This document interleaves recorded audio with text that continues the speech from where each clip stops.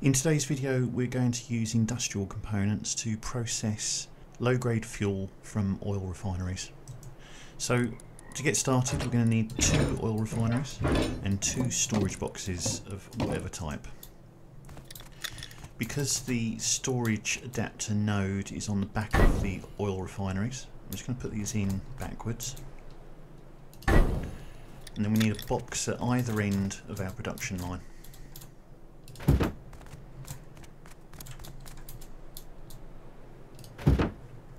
In terms of industrial components, we need 4 storage adapters and 2 conveyors. And we're just going to put the storage adapters on each of the boxes and each of the oil refineries. The conveyors can go in between the boxes and the oil refineries.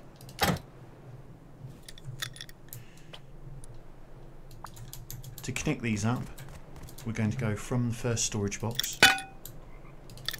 into the first conveyor, and then from the conveyor into the first oil refinery. We're going to connect the oil refineries, and then from the second oil refinery into the second conveyor, and then from there into the storage box. We can now put down an igniter. I'm just going to put that in between the 2 oil refineries, like that, and now we can connect up the rest of the electrics.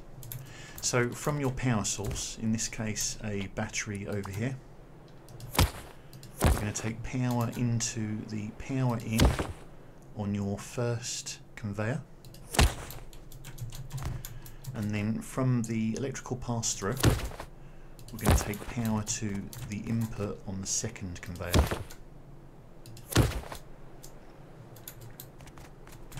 On the first conveyor, we also need to take a wire from the filter pass and pass that into the input on the igniter. Just going to take the wood out of the oil refineries. In terms of configuration, so on the first conveyor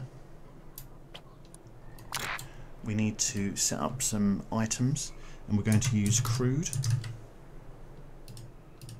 and wood, so the normal things you'd use in an oil refinery. And we're going to set up some max amounts for these. So on the crude we're going to set 25, and on the wood we're going to set 56. And for filter mode we're going to do require all and apply. On the second conveyor we're going to have low grade fuel and charcoal, and we're not going to change any of the details on the items, and we're not going to change the filter mode. With everything set up, you can now start putting wood and crude oil in your input box.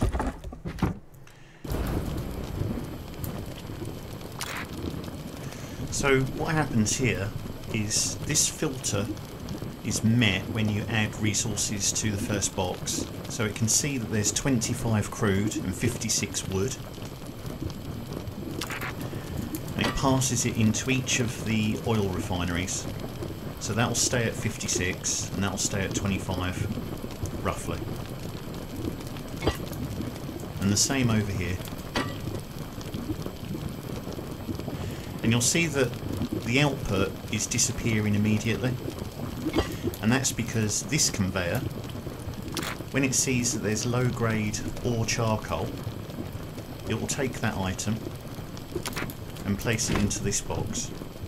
So you'll see that that's going up. That process will continue for as long as there's crude and wood that matches the filter. As soon as one of those runs out, it'll stop transferring materials into the oil refineries.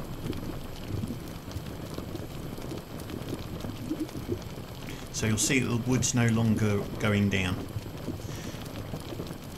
So this saves you a little bit of wood each time you use this process.